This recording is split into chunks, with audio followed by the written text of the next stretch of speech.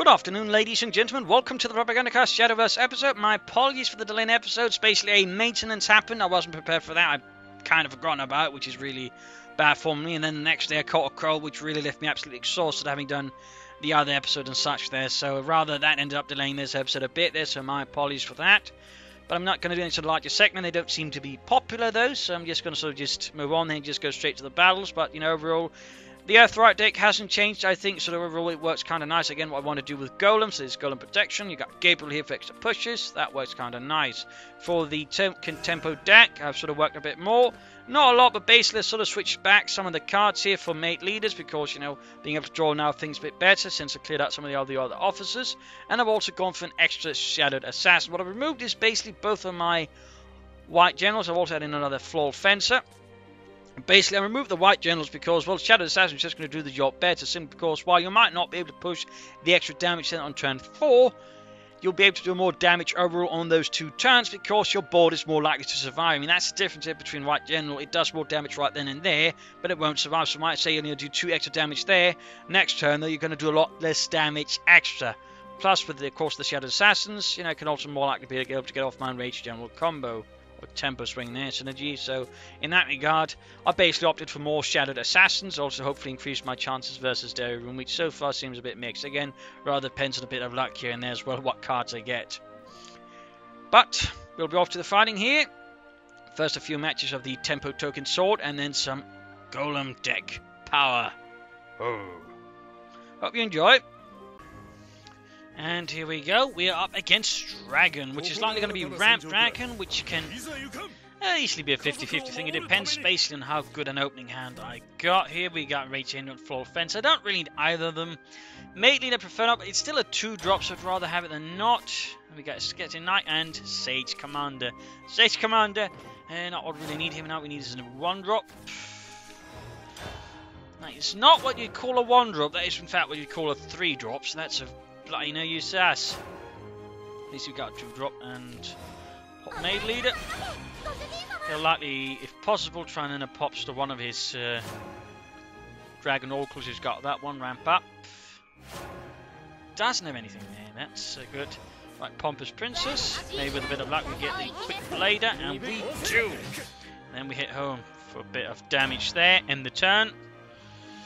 Not the best side, again, I would prefer a 1-drop as well to support things, but better than nothing. Got another ramp cart there. I think I'll just...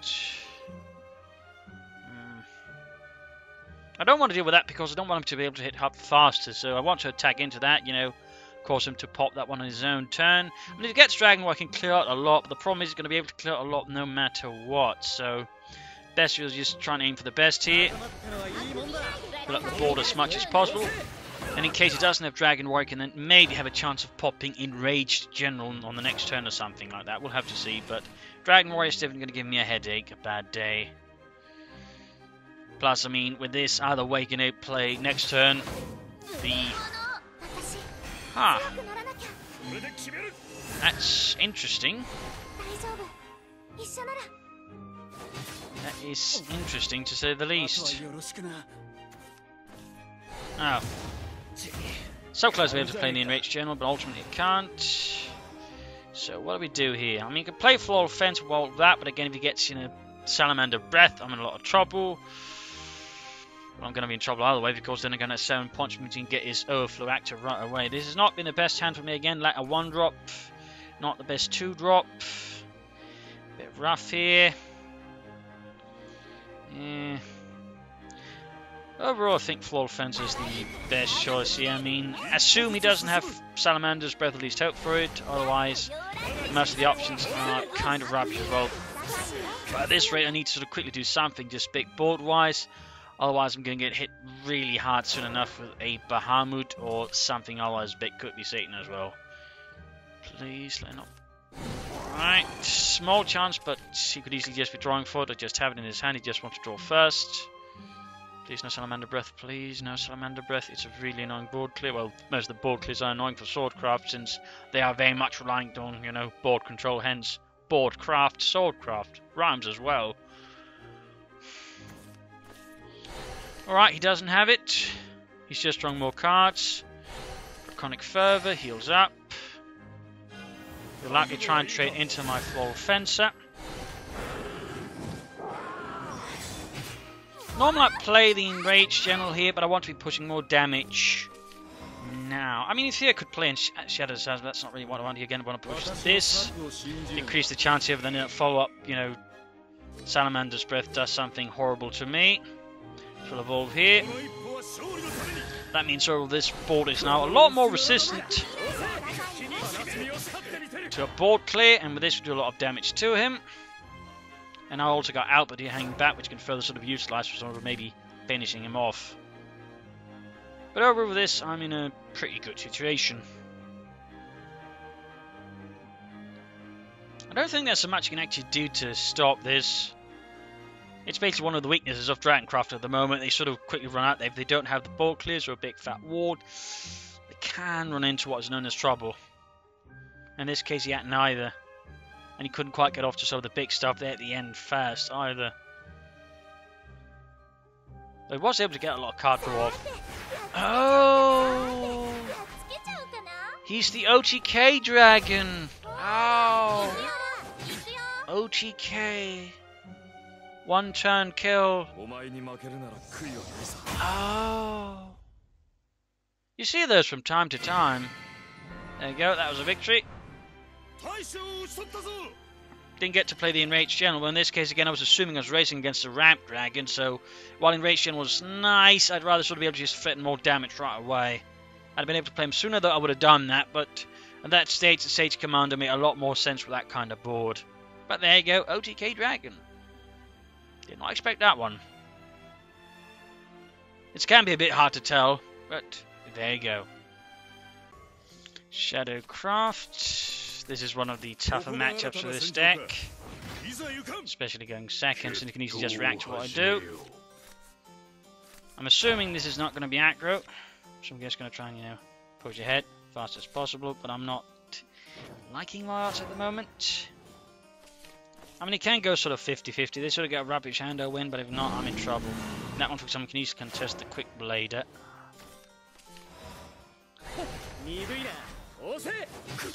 So this is not good. I got no 2-drops either.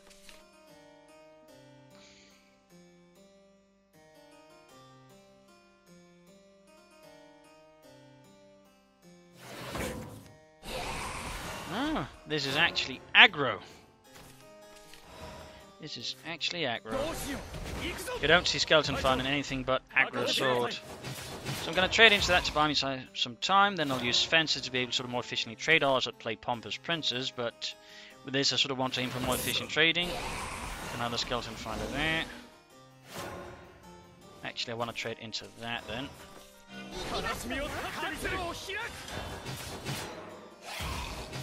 In that regard, Floral Fence is going to be great, plus I can follow up with Monica there to further gain board control. Would have also been great in other matches, but oh well.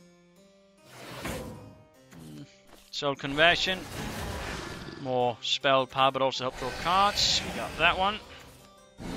Another Skull Beast.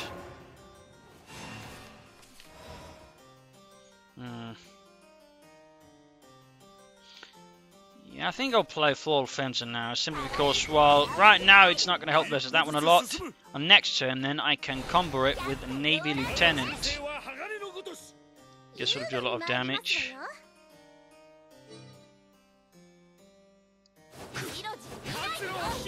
And now I can just build up a really big, you know, ward wall, which he won't be able to deal with, which is rather the intended goal. Dance of Death. Sucks, but you know. And he's going in there for damage. That's going to hurt. That is aggro Shadow with that little combo there for you. I could also just Monica it at the moment. Be a lot more efficient. I think I'll do that.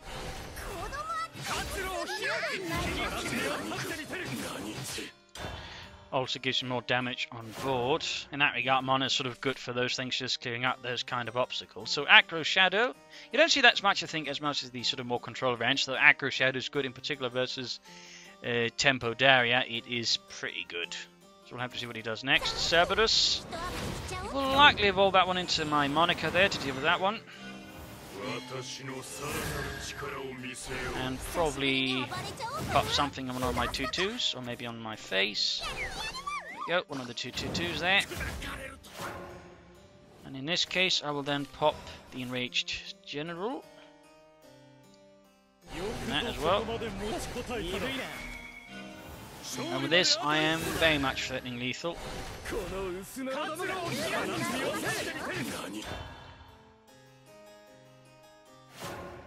There shouldn't be any way he can actually do 11 damage in one turn, whereas again he has to worry about only doing 2 damage. And with that, another victory. Huzzah.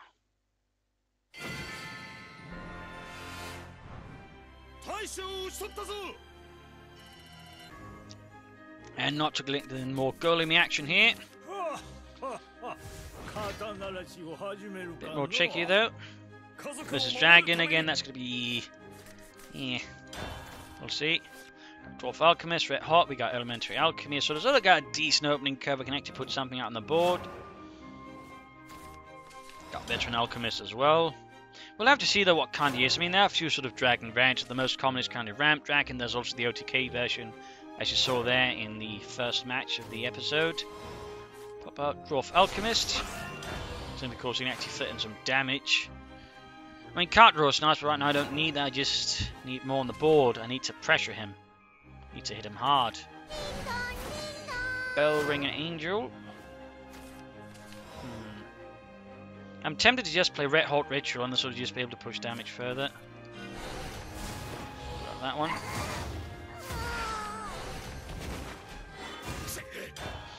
I can always play Veteran Alchemist in the next turn. Sure, I won't need the healing, but you know, it sort of fits the tempo play on curve, which also works. Or what I do is I petrify that one and prevent him from ramping up. Take that. Behold the power of my magic. It renders your last words null.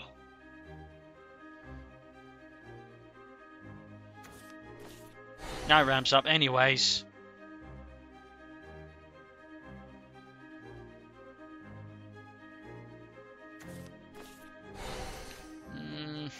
Could be Discount Dragon?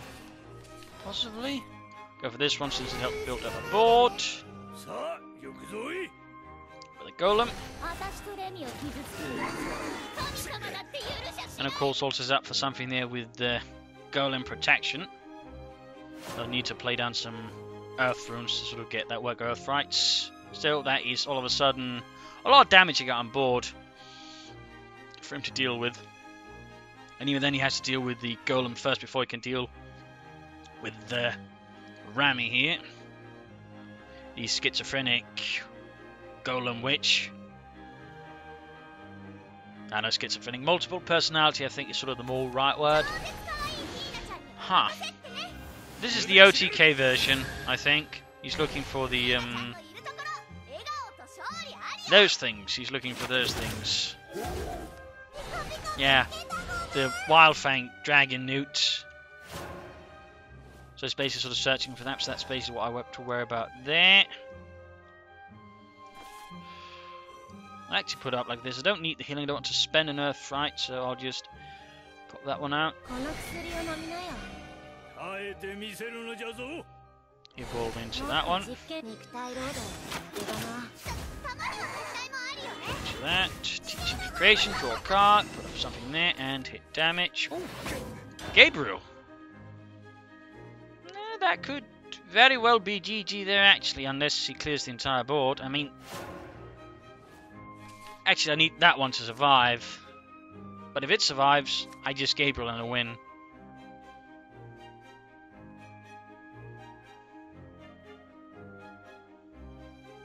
Like, just bam. Gives +4, +3. And that'll be 9, and then just murder. I mean, already got lethal. So he has to do something. The question is, what will he do? Will he just try and deal with that one? Will he try and deal with that one? Or will he try to build up a wall of wards? I mean, there's a few options here for our friend to consider here.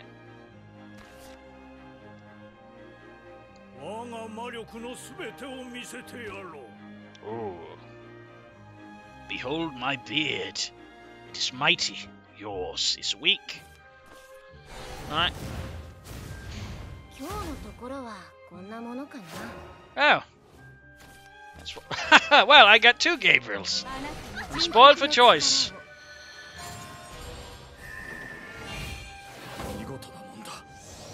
And there we go. Quick victory here. That's basically why I carry Gabriel as well. There's just a quick push in damage there. In that regard, Gabriel is pretty handy for that, actually. Can give some very big pushes. Right, Shadowcraft versus my Golem deck. That's going to be interesting. If this is the control version, the active version, it could go very differently. Don't need that, don't need that. Petrification is very good here, since a lot of it runs on last words. In which case, you know, being able to petrify and deny that is pretty good. And that got Calamitous Curse later down the road is also going to be very good. Okay, that's aggro. That's aggro. We're going to need the Dwarf Alchemist out as soon as possible for starters.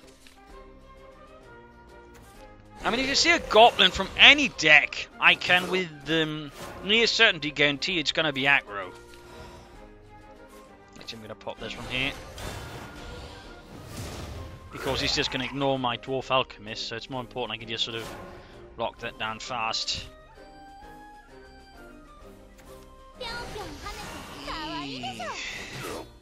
I have to deal with that. The problem is it means I have a weak turn 4. So I can't. I mean, otherwise I can't Remy and Remy right away, but the problem is I'll take a lot of damage if I don't. So I think I'll do that. And we're now going to do to lessen damage in that thing, and overall just end up doing 5 damage at least. So yep, gotta do what I can do. Hopefully I get another ritual there. Right, he just bops that one because he can't do more damage. He wants more shadows for other things, but also he wants to draw more cards. In that regard, aggro shadow has an advantage over a lot of other aggro decks, which is it has pretty good card draw there with that soul conversion spell. It tends to work pretty well for them. So again, we gotta pop that one here.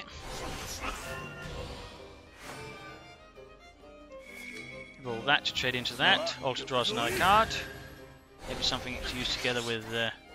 Oh, Professor of Taboos. He's nice. Pop that one here. Ancient Alchemist, not bad, but I'd rather want to pop Remy and Remy first because that one gives me a Guardian Golem. Spartan Sergeant. Goblin. Plus with Remy and Remy. Oh, hello.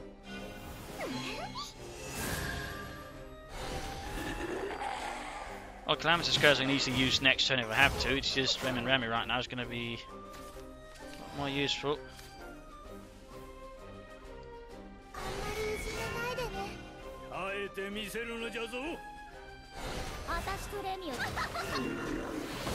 Pop Nerf right, so if I have to, I can use Calamitous Curse as sort of a backup, or I can use Golem Protection, I can use Professor of Taboos. I've got a lot of options here actually. I mean, I'm basically slowing him down in terms of pace. Slowly but surely, crashing him. Behold the power of my golems! Inanimate objects versus yours. Formerly animated objects for the most part. I don't know why the goblins are there. That is an interesting card. Basically, whenever you sort of something dies. Oh, he pops that one and kills that. That also works. So what will he do? Alright, he'll clear up with that.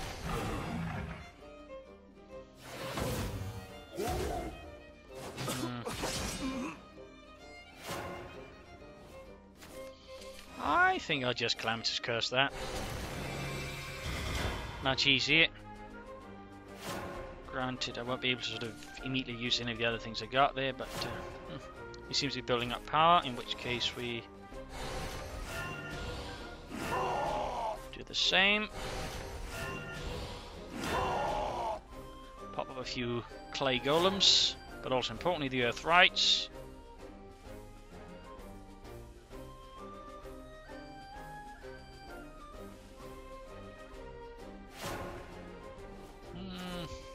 Honestly, I got no idea what he's planning here. I'm a bit worried because of that, to be honest. I think what I will do is I will ram in Rami up. Since that's the one that's not going to fill my card hand up with golems, which you can't really afford at the moment. And then I can next turn golem protection, thus buffing that one up plus the other. I'm not sure what this guy's playing at. He's trying to build up for some kind of combo. That much I can tell, but beyond that it's a bit less clear what he's added here at the moment. Skeleton Knight. I mean, he's shifted gears entirely.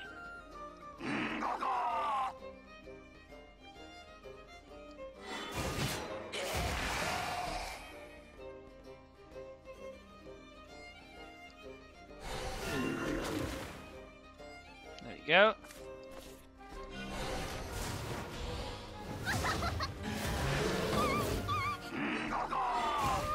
The power of boosted golems. 255s. Beat that one, you corpse-loving girl. The power of pure magic and steel. There we go. That was a bit weird though there at the end. That was a bit weird. And there we go, the battles for today. Hopefully they were of interest to you and were some fun there. Well, I haven't really updated the one here for the Golem deck, but the other one I will post the updated link for in the video description. So, cheers everybody for joining in. Hope you enjoyed this episode. If you didn't know, subscribe, like, share, and comment on it. This is Imperial Dane signing off. Bye.